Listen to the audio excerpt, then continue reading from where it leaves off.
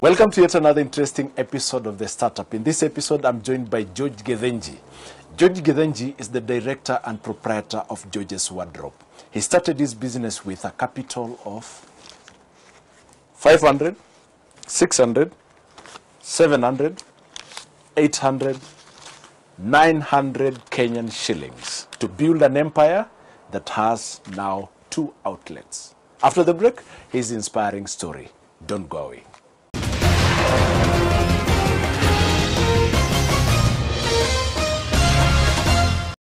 Welcome back. I'm now joined by Jorge Gethenji of Jorges Wardrobe. Karibu sana, Jorge. Thank you. Thank Yes, you very yes, much, yes. Mashari. Yeah. Imagine now, this is 900 Kenyan shillings. Yes. Start a business. How did you start with that capital? In fact, I had 700 shillings. Then my brother gave me 200 shillings. Wow. Because I was working for my brother. So now the capital came to 900 shillings. And I went to Gikomba market and bought bodysuits. Bodysuits. Yes. We would buy bodysuits for 50 shillings. You know the bodysuit, the combination, the one that has panties and a top at the same time. Yes. We would buy one for 50 shillings and sell them for 150. Wow. So here, So here. it is a profit, you made a profit from 50 shillings to 100. to 150. Which is now almost 150% profit. Actually, I think it's 300. 300% in Yes, fact, yes. yes, yes. So 300%. And the first day I went with now 900 shillings. My 700 plus 200 from my brother. So a total of 900 shillings. And I bought bodysuits, and with 900, so the next day I had about 2,500 because I had to eat and transport and so on and so forth. So 2,500, I bought more bodysuits and a few dresses, and that's how it started. Now, Yes. first of all, the market research. How did you do the market research to understand that bodysuits will sell more than probably men's trousers? Okay, well, I guess I was lucky because I was working for my brother at the time. My brother had a second-hand kibanda in Westlands. So we would go open the shop for him, make sales for him. So I was in the market, so to speak, and I was talking to the client. So I knew exactly what would move faster than what. Wow. Yes, and at the time, bodysuits were in very high demand. And so, yeah, that's why I went for bodysuits first. Jorges. Yes. Okay, let me call you because we usually call you Jorges. Yes. Now, this is the advice that I'm getting from this conversation as first. Probably wherever I am working currently, I can use, if I'm still employed, that to be an experience to do my market research. That is what you can advise. Yes. And you know, inadvertently, you're doing market research. Yes. Whether you know it or whether it's what you know or not, you do know what is happening in your market, in your job. You know what is lucrative and what isn't in whatever you're doing right now. Yes. Now, how did the business grow from there? From there, From the 2000 now. from the 2,500, I went, bought a few dresses, bought more bodysuits, and of course, you see, you multiply times 3. And when the money or when the stock is little, you usually move it quite fast. Of course, when you build, you have a lot of stock, you build a lot of stock, things move a bit slower. But at first, things were moving really fast. So sometimes I would go to the market more than once a day. I would go very early in the morning and maybe in the afternoon. Yes, so I was able to multiply my money, you know, twice in one day. Did you change the products? Ama the products were still the bodysuits? Well, there were bodysuits, there were dresses, skirts, trousers, shirts, blouses, you name it. Are you hawking or you are selling in your brother's premises at that particular time? At first, I was selling in my brother's premises. Then eventually, I came to Hurlingham and opened a kibanda right out there. Yes, I had a kibanda outside by the bus stop. Wow. Yes. Wow. Now, transiting from employment to entrepreneurship, how was the experience? You know, I have to say this. The experience was amazing because when you're working with someone, they call the shots. When you're working for someone, they call the shots. They make the decisions. Of course, they make decisions based on their own experience. And so it may be hard to convince them otherwise. But I had my own ideas, which I had brought up to my brother, and realized the only way to achieve these ideas is to implement them myself. So I was implementing what I thought was best at the time. Yes. Wow. Yes. And that is how now you moved out slowly by slowly. Slowly by slowly. This is so personal. Yes. You are working for your brother. Yes. In this almost the same field. In the same field. Yes. How did he react when you moved out? He was quite supportive, actually. Yes. Wow. Yes, because I suppose I was getting off his back. Eh? Yes. You know, now when you're working for your brother, you are his burden. Yes. So when you venture on your own, he was quite supportive. Hence the 200 shilling loan.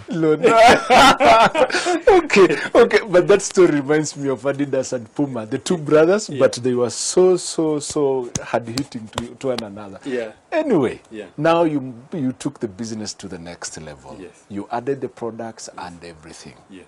What are some of the lessons that you learned at the early stages of your business? At the very early stages, and I think even eventually, one of the things that you have to be is consistent. You have to be consistent and very disciplined with your money. You see here you're earning 2,500 shillings, 5,000 shillings, and if you by mistake go and drink it, you'll drink all your capital or you eat all your capital. So you have to be really disciplined and you have to have your eyes on the goal. So yeah, that's one of the things, discipline with money and consistency. Because one day you can't have a nice bodysuit, then tomorrow when the client brings a friend, you don't have something nice. So you have to be consistent. And very disciplined. And then you have to keep plowing the money back into the business. Eh? And the other thing is the first question you asked. Eh? You realize you have knowledge of a business, whether you know it or not. So the best way is usually to invest in a business that you understand, that you are aware of. This is what I think. Because people get money and you start investing in something that you've never even, seen. And that can be very tricky. So you advise, first of all, Yeah. invest in a business That you know. that you already know. Yes. Wow, Yes. wow. Some of the challenges. Yes. When I was starting or even now? Even when you are starting, we're still in the early stages. Early stages. Yes. Capital for starters. And the fact that you see, if I go to the market, there's nobody to push my stuff. So, resources, those resources, I guess. The human capital. Human capital. Somebody to live in the store. In the store, Yes. in the kibanda, In the while I'm kibanda. in the market. Yes. The city council. In fact, I was coming to The process of registering now to Jorges' wardrobe. Yes. For starters, when you are on the road, there is no license. We used to get our license for hawking, but it wasn't a guarantee. You would get arrested. Hence the decision to move indoors eventually. Yes. Okay. Yes. Wonderful. Yes. From a hawker to where you are. Yes. What message can you tell the people who are still hawking outside there? That anyone can build a business from bottom up. Anyone can do it. Yes. And it's very possible. And by the way, One of the problems that most people who are hawking on the road have is they don't take their business as a business. It's just something they are doing, waiting for the next big thing. They don't realize the next big thing is right there, is what they are doing. Yes. So you have to own what you have currently Yes. with a lot of passion Yes. and nurture it to grow. Oh, yeah. Passion, yes. Wow. Yes. If you are disciplined, if you are passionate about something, you will take it to the next level. Wow. yes. Now let's talk about Jorges' wardrobe currently. What products do you have? We do ladies' things, mostly dresses. We have shoes, because I realized if you are doing dresses and you don't have the right shoes, they don't come out well.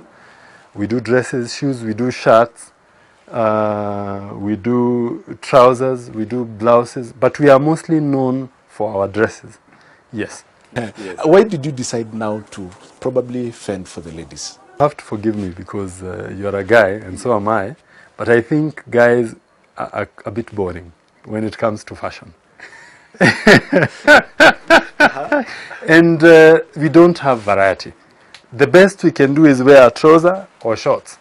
The ladies have trousers, they have tights, they have pedal pushers, they have skirts, they have dresses, they have shorts, they have hot pants, you name it. The ladies have so much variety. You know, it's very interesting. And even in their shoes, they have the flats, the boots, Heels, the straps, boots, the heels. strappy, Yeah. While for men, sorry to say, it's just sneakers and the moccasins. But the ladies have boots, they have ankle boots, they have heels, they have flats, you name it. They have so much variety. I think the ladies' apparels, it's quite a wide variety. It's quite a field, yes. And currently, how many shops do you have? We have two, but we are working on a third one. The third one. Yes. And what can you say has progressed your business? You know, you mentioned something I had forgotten, which is passion. I am passionate about my business. I make it my business to be interested in what the ladies want, what is in fashion. But most of all, and this is something else I had forgotten, you have to provide quality. Because people come back for quality. You know, if you buy something, if you buy a shirt, a nice shirt, and you go last a year, 2 years with it, you will come back with that shirt, okay?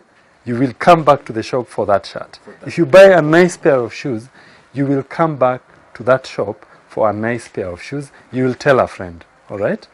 But if you don't provide quality, business is doomed. So yes, quality, passion, discipline, and consistency. There is also customer service. Customer is king, or queen if you want. Yes. Because we deal with the ladies. With the ladies. You know, there are so many shops, there is so much competition. Why should the customer come back? You need to give the customer great service, amazing service. For instance, you will see a customer may come at about 12:30, or they've skipped their lunch break to come and do shopping. So what do? We sometimes keep bananas, we get juice for them, or if we had made a lot of lunch, we share with the clients. So I believe in being nice to the customers, in giving customers a great service.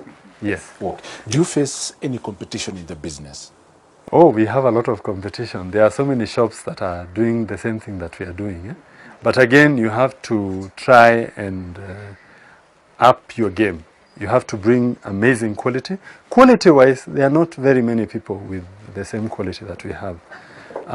We also try to give the customer as good a service as we can, so that we try and be, above our competition. But yes, there is competition. Wow. Yes. Wow. Somebody watching the startup currently, probably they are still in employment and they want to transit now to entrepreneurship. What advice will you give them, since you experienced the same? Yes. I think doing your own thing is the way to go. It's the way to go. But, most people think you will get 10 million shillings, 5 million shillings to start a business. You start a business with the little resources that you have. I'm sure you know about this.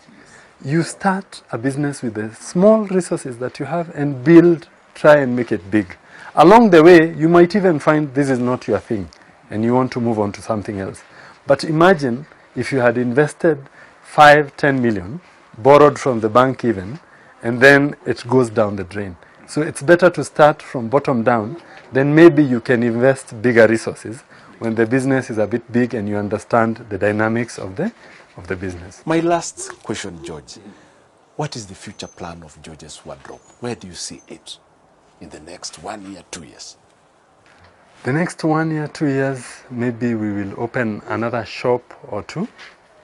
But the future of Jorges Wardrobe is we want to grow the business. Everybody wants to start a business that will live beyond them. So I would, in the next 5-10 years, we want to really expand the business, even get into shopping malls. Wow. Yes. All the best. Thank you. Thank you so much, Thank you Jorges. very much. Thank you. I've really learned a lot. No, I have learnt a lot. In fact, for me to propel my business, Yes. I need to culture my vision. Yes. Have passion for Yeah. that particular vision or idea, business idea that you have. After the break, how they were started. Then later on, a business expert. Don't go away.